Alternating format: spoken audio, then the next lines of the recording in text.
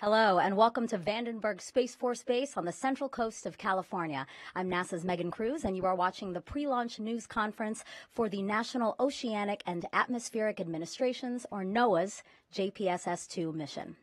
JPSS-2 is the third satellite in NOAA's polar orbiting satellite constellation. The 36-minute launch window opens Tuesday, November 1st at 2:25 a.m. Pacific time, with NASA's Launch Services Program managing it.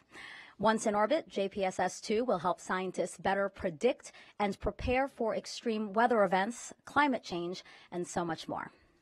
And launching with JPSS-2 is NASA's LOFTID, or Low Earth Orbit Flight Test of an Inflatable Decelerator. LOFTID is a partnership with the United Launch Alliance to test whether an inflatable heat shield can survive the searing heat of re-entering Earth's atmosphere. This technology could revolutionize space travel. To tell us more about both JPSS-2 and LOFTID, we have this extraordinary panel of folks here today. First, to my left, we have John Gagosian, Joint Agency Satellite Director here at NASA. Next to him, Omar Baez, Senior Launch Director for NASA's Launch Services Program, giving a wave there. Gary Wentz, Government and Commercial Programs Vice President over at ULA. And next to him, Irene Parker, Deputy Assistant Administrator of NESDIS. Tim Walsh, JPSS Director, NOAA. Jim Reuter, Associate Administrator, NASA's Space Technology Mission Directorate. And then we have Captain Zack Zounes, Launch Weather Officer, also waving, thank you for that, with the U.S. Space Force. So each will deliver some opening remarks, and then we'll take questions for those here in the room. You can just raise your hand, but those on the phone, you can get into the question queue by dialing *1, and then those on social media, you can post your questions using the hashtags either JPSS2 or #LOFTID. Okay, John, why don't you take it away? Thank you, Megan. Good afternoon. I'm John Gagosian, Director of NASA's Joint Agency Satellite Division. Our division is part of NASA's Science Mission Directorate, and we manage, on NOAA's behalf, the development and deployment of operational weather satellites like JPSS-2, the third of 5 in the JPSS series. We've partnered with NOAA for more than 50 years on the nation's terrestrial and space weather satellites in polar, geostationary, and libration point orbits. Our partnership has been very successful, having launched over 60 satellites on behalf of the nation to improve weather forecasting, severe storm and hurricane prediction, and climate observations. For JPSS-2, NASA is responsible for the formulation, development, launch, and initial operations of the satellite. JPSS satellites form the backbone of the global observing system, circling the Earth from pole to pole and crossing the equator every 100 minutes to cover the entire planet twice a day. I'd like to thank our industry team members, Northrop Grumman, L3 Harris, Raytheon, Ball, and ULA, for their hard work and dedication that have enabled us to reach this point.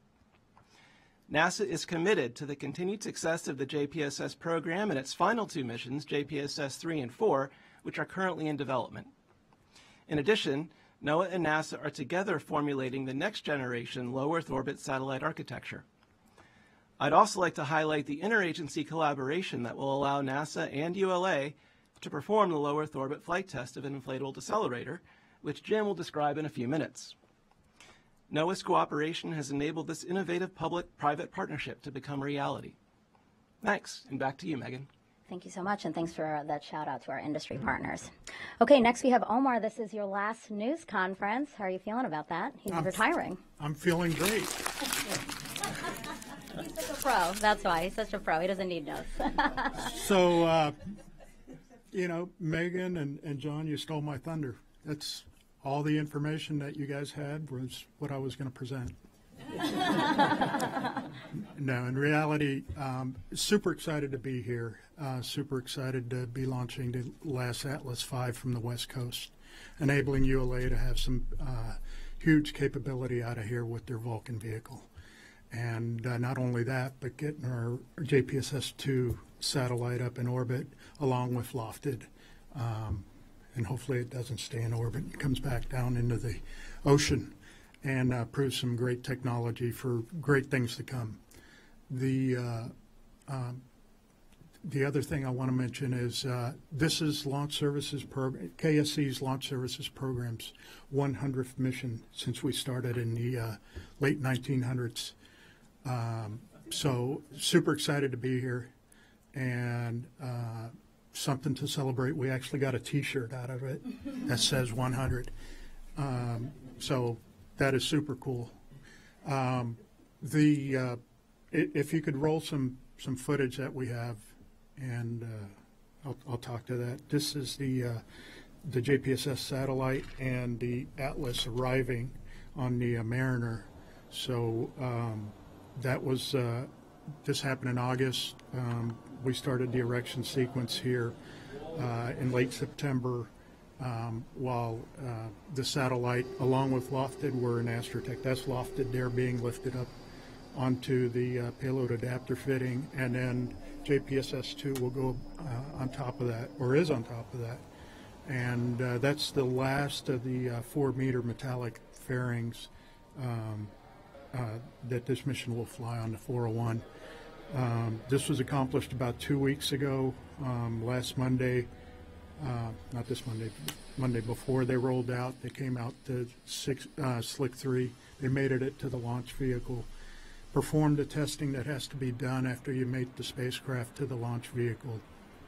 And this week we had our final readiness reviews. Along with today, we did our launch readiness review. Yesterday we did our mission dress rehearsal, and the teams are this is a team sport. We have NASA, we have ULA, the range, Northrop, Goddard, Langley. It's all a team sport, and we're all ready to go. So the next steps for us is Monday, Halloween Day. We'll come in at night, hopefully not in our costumes because the gate guards won't let us in. But after trick-or-treating, we'll come in. The team will move the tower away from the launch stand. We'll get into fueling the launch vehicle, and hopefully get this thing out of here at 2:25 in the morning. We have a 36-minute window, so plenty of time to do that, and just looking forward to a great launch on Tuesday morning. Over to you, Megan. Well, sad to see you go, but congratulations on your retirement and LSP's 100th mission. That's an amazing milestone. Okay, Gary, take it away. Can you beat that? I'm not sure I can top that. First, Gary Wentz, Vice President, Government Commercial Programs for United Launch Alliance.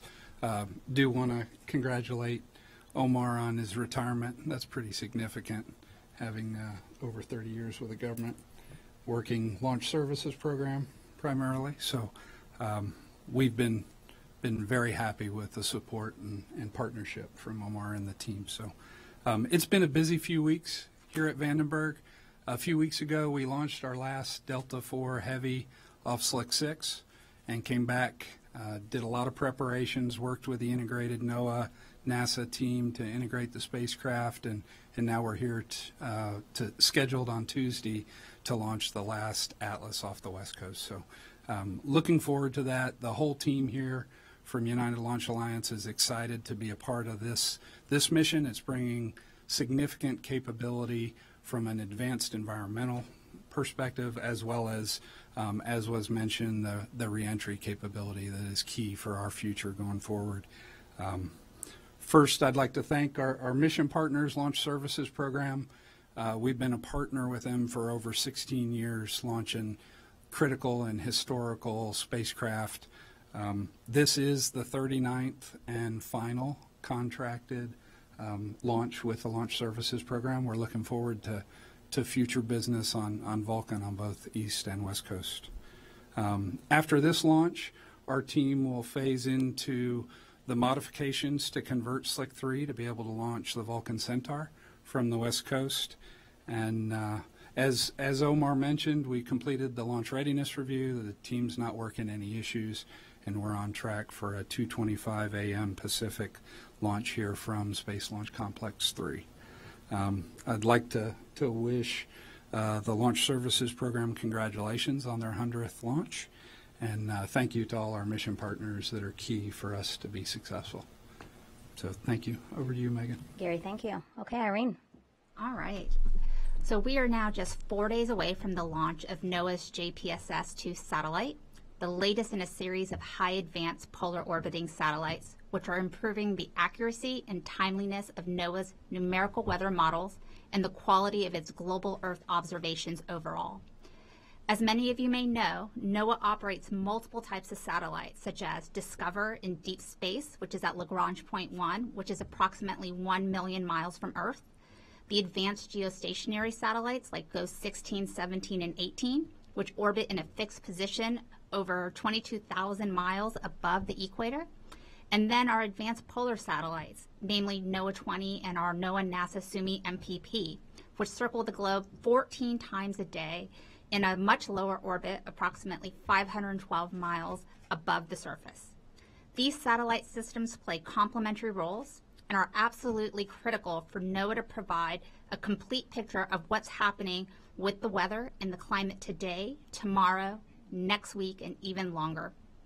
JPSS represents the latest and best technology NOAA has ever flown operationally in the polar orbit to capture more precise observations of the Earth's atmosphere, land, and waters that are improving NOAA's life-saving weather forecasts. And they also provide environmental information essential for the nation's economic security and development. JPSS-2 will join SUMI MPP and NOAA 20, giving NOAA the benefit of 3 advanced polar orbiting satellites in operation. Tim Walsh, the JPSS program manager, will go into more detail about the orbital assignments. Against the backdrop of the deadly destruction of Hurricane Ian in late September and Hurricane Ida in 2021, along with the destructive wildfires here in the West and in Alaska, NOAA's weather satellites have never been more critical as extreme weather events continue to be more frequent because of climate change.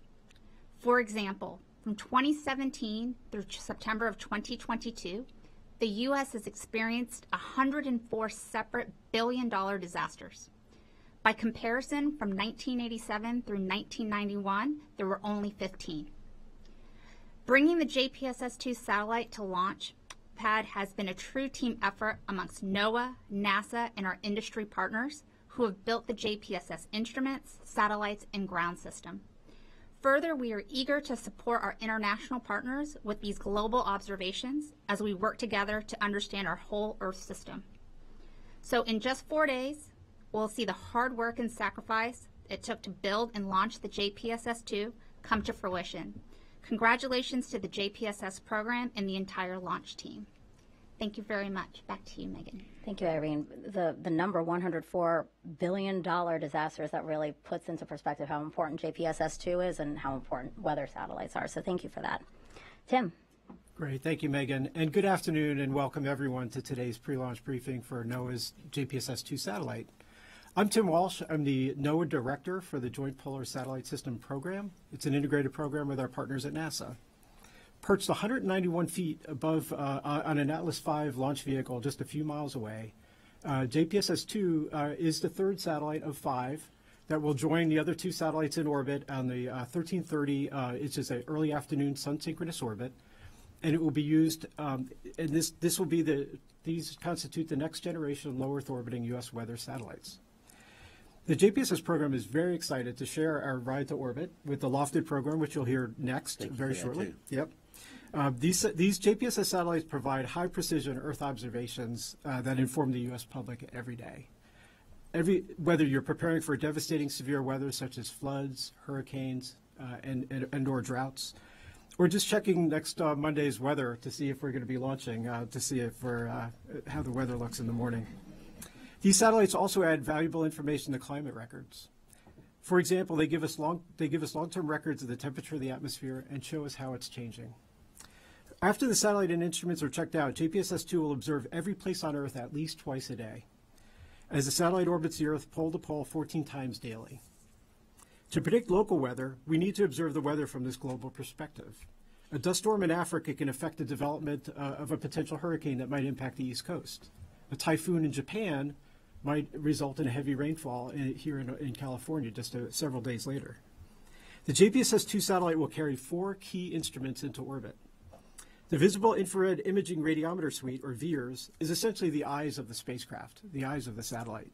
It measures the Earth in the infrared and visible part of the spectrum, and it gives us images of hurricanes, floods, dust storms, cloud patterns, and ocean color.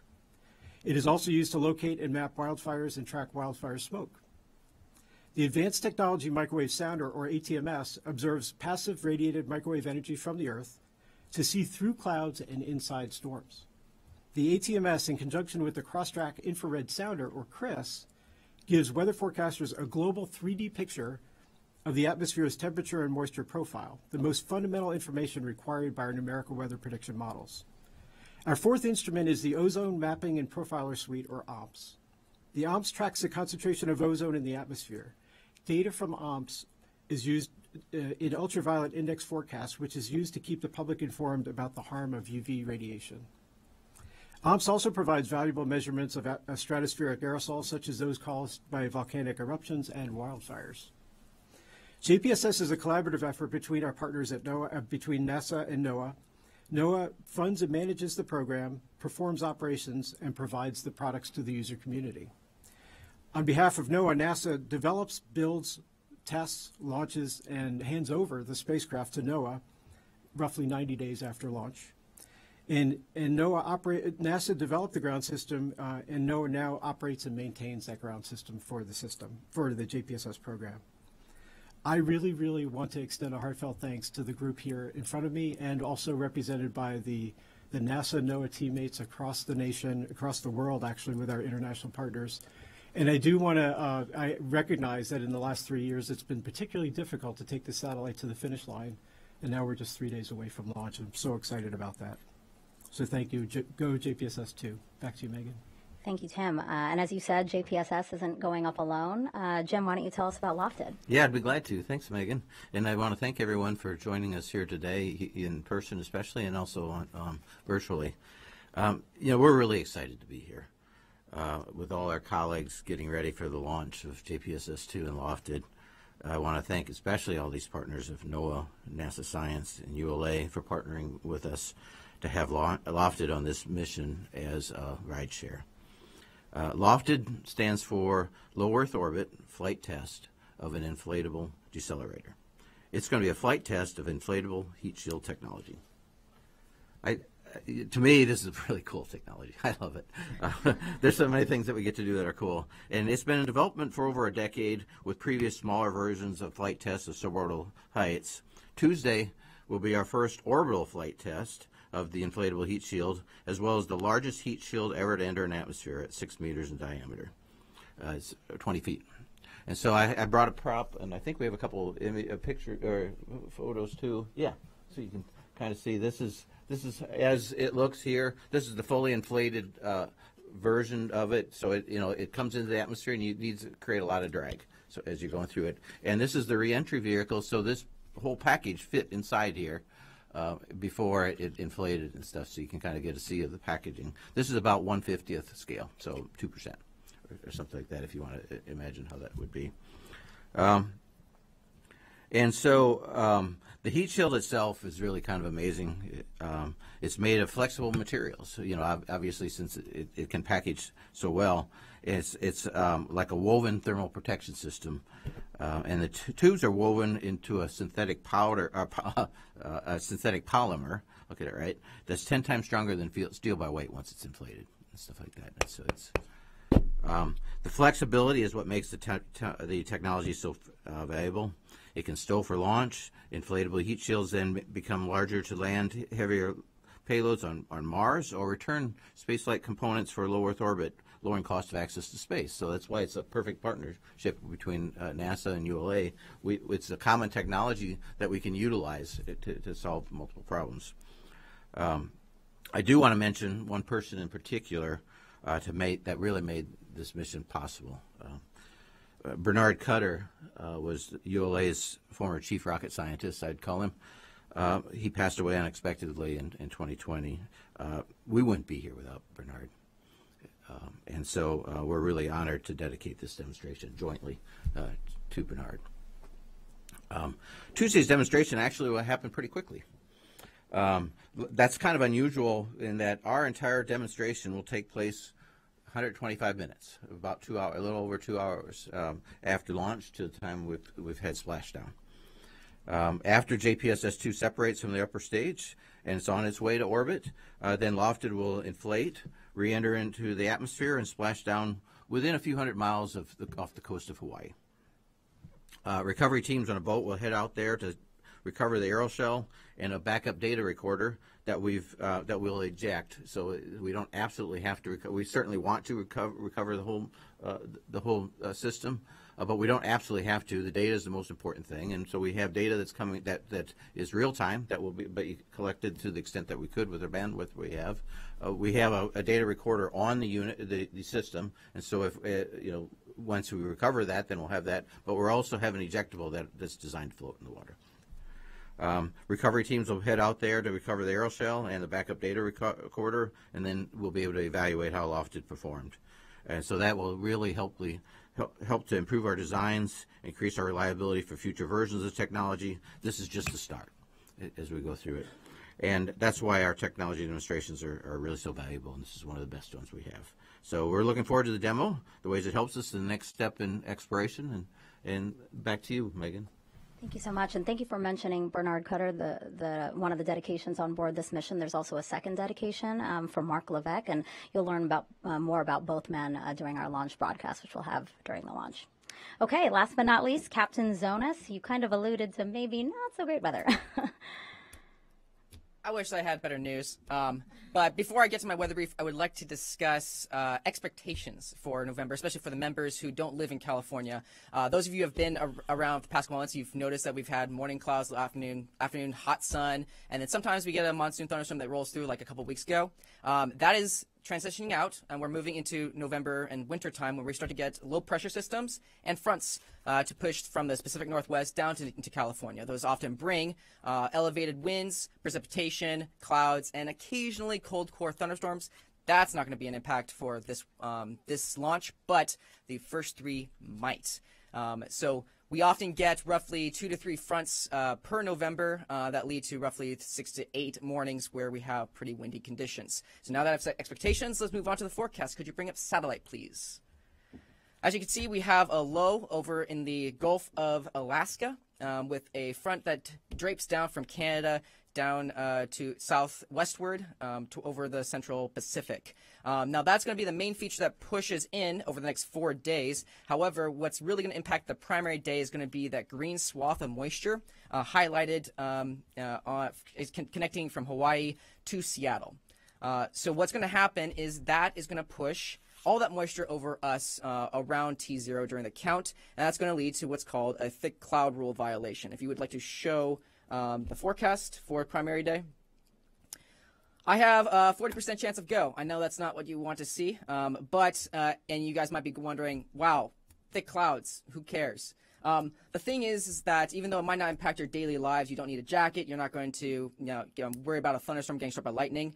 It does impact a rocket. And to explain that, I need to explain the difference between rocket-triggered lightning and natural lightning. Natural lightning occurs when you've got a cloud that's has a strong enough electric field that generates its own lightning strikes. However, rocket-triggered lightning occurs when a cloud has an electric field that's not strong enough for lightning, but if you add a conductive object like a rocket to the electric field, it enhances it, and that's how you get a rocket-triggered lightning strike. Now, the thick cloud rule is one of the conditions where that can occur. It's when you have a cloud that's relatively thick with lots of mixed phase particles, so you're looking at temperatures between 0 and minus 20 Celsius, and that is enough of a condition for those rocket-triggered lightning strikes to potentially occur.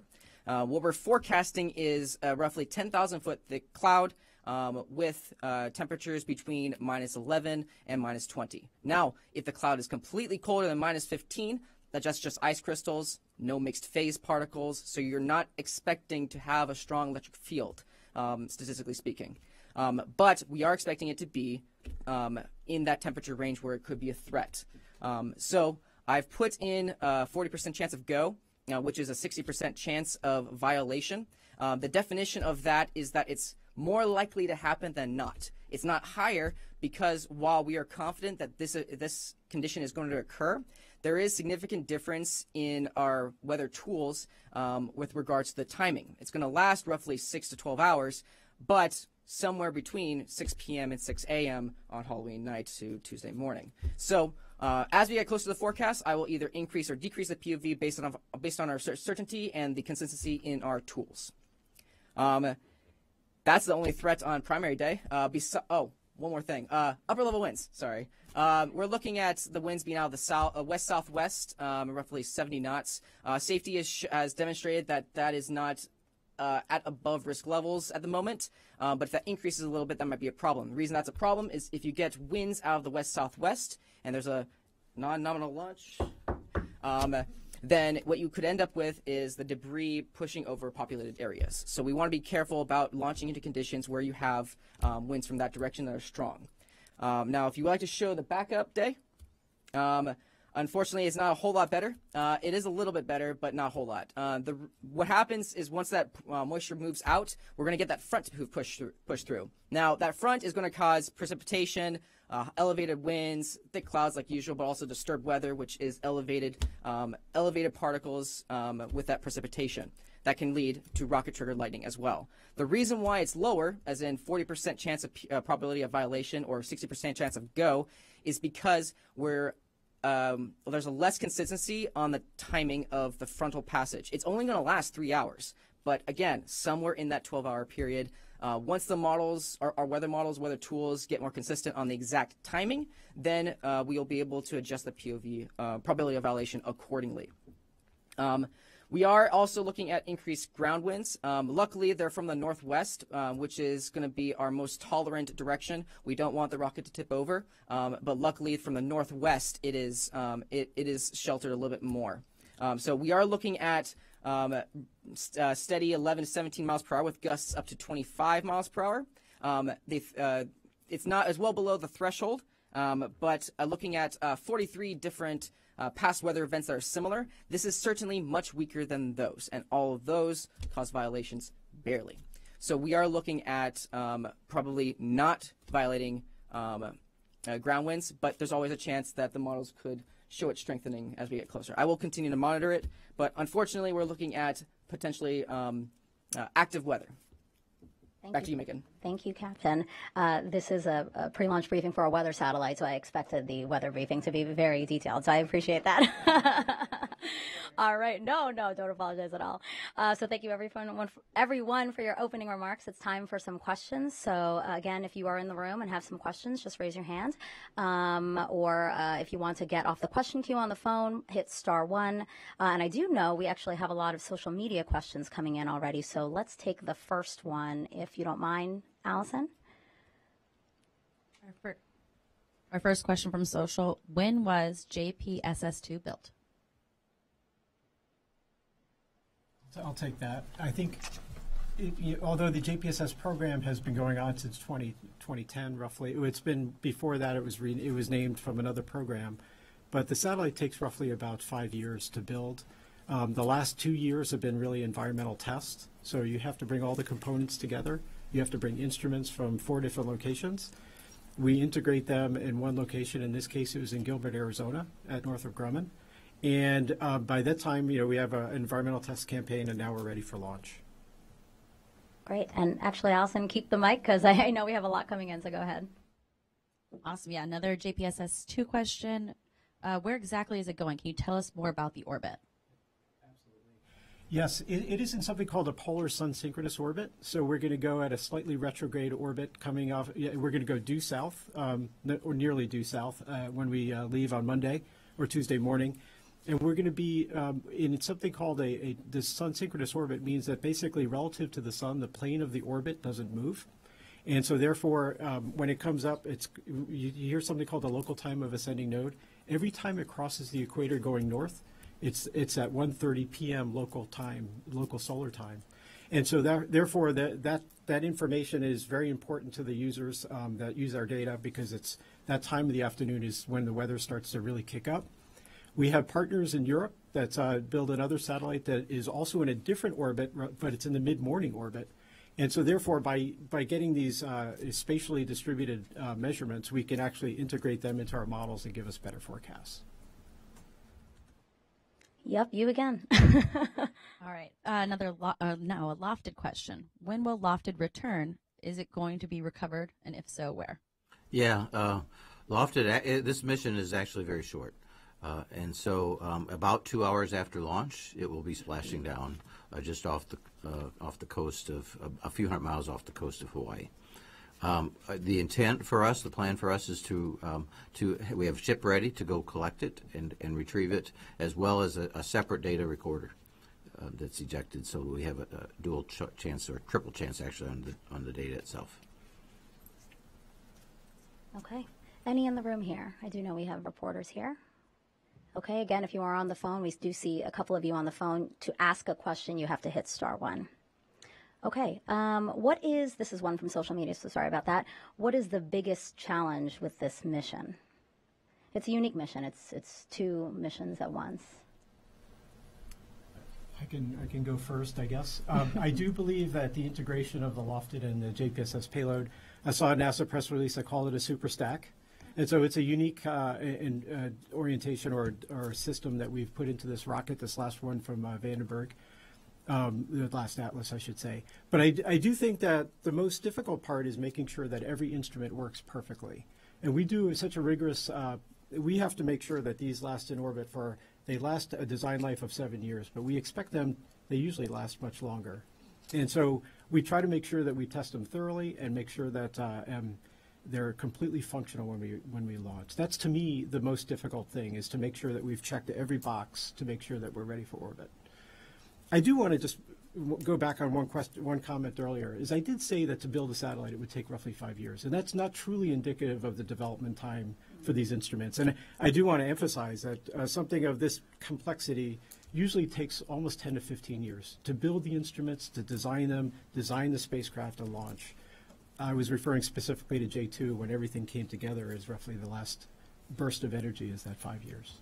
And I'll add also to that question, in terms of, it's almost always the integration that is the hardest thing to do, right? And in our case, it's the integration of this inflatable decelerator into the reentry vehicle and timing and stuff like that, and then especially the integration with our partner in ULA.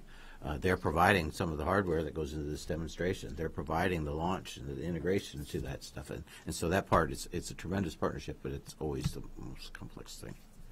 Jim, this is a question I believe for you. You know, LOFTID is the largest blunt object to reenter. How does this compare to shuttle? Let's see. I don't remember how big shuttle is. We'll have to get back to you. That's okay. Sometimes these social questions. But 20 meters, well, let's see. Well, the payload, we'll get back. I'm trying to remember the payload bay. No worries, no worries. I do see a hand in the room here. Give us 1 sec. We'll get the mic over to you. Hi, this is... Oh, okay. Hi, this is Karen Cruz Orduña with KEYT. My question is, you mentioned about integration and so forth. How crucial was that, during this process? How crucial was it to have those two integrated in this mission? I would say, well, first of all, there's 2 missions that we're integrating, correct? But there are also four instruments that come together with the satellite. So there's a number of different integration points that are so critical, one of which is we've been working with LOFTID for a number of years, but primarily understanding the interfaces between their mission and our mission. The satellite itself, the definition of those interfaces is so important.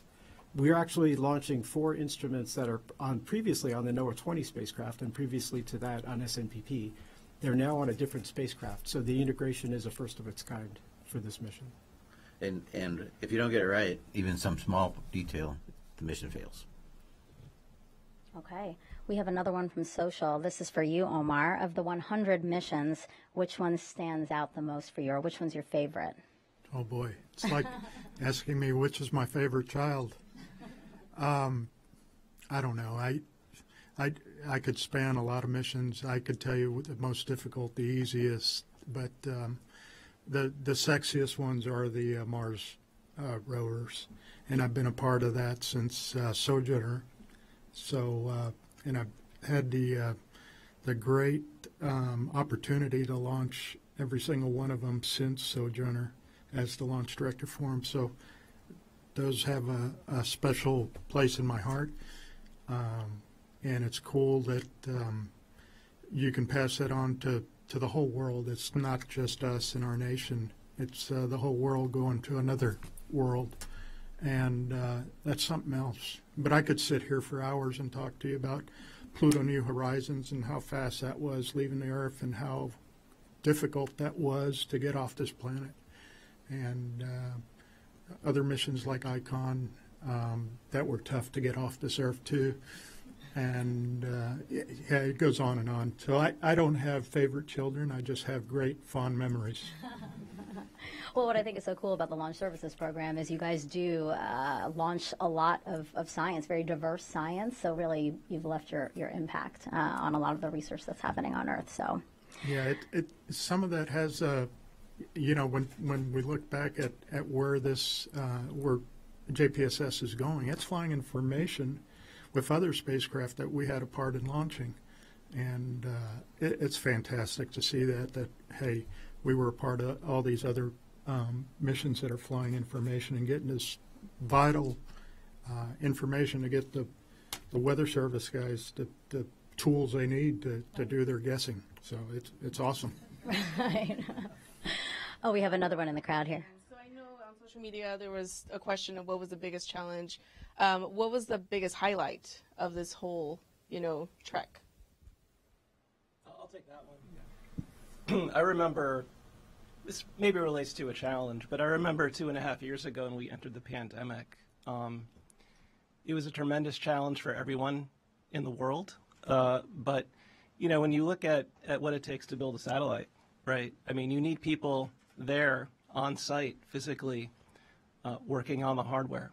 And there were a lot of people in those early days that put themselves at significant risk, because they were dedicated to the mission. They knew that this mission was vital for the health and safety of Americans.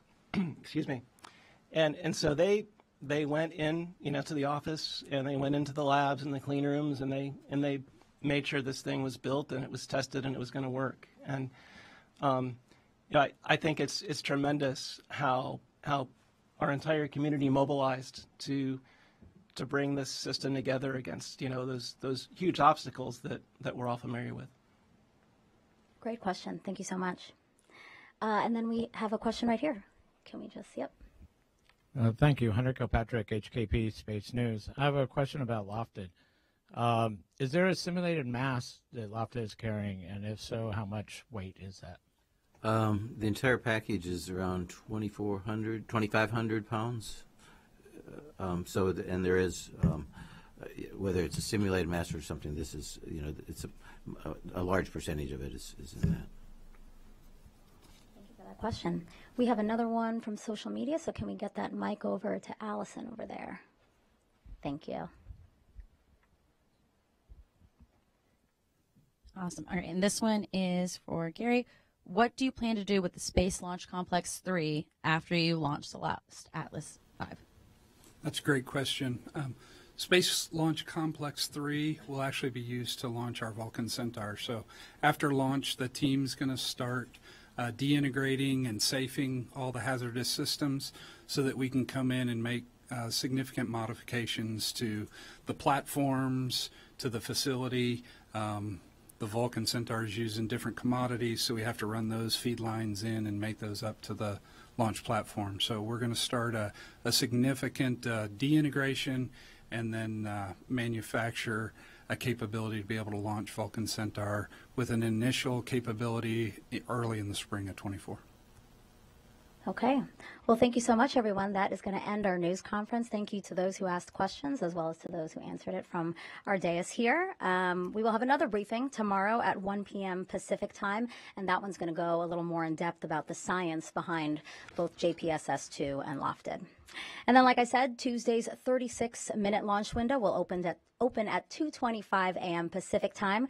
Live coverage will begin on NASA TV and its YouTube and social media channels 40 minutes before, so that's 1:45 a.m. Pacific time. In the meantime, you can find out more about each mission if you follow the websites you see on your screen there. That's noaa.gov/JPSS2-launch. And then there's also nasa.gov/LOFTID. Okay, again, thank you so much for joining us, and we'll see you on Tuesday.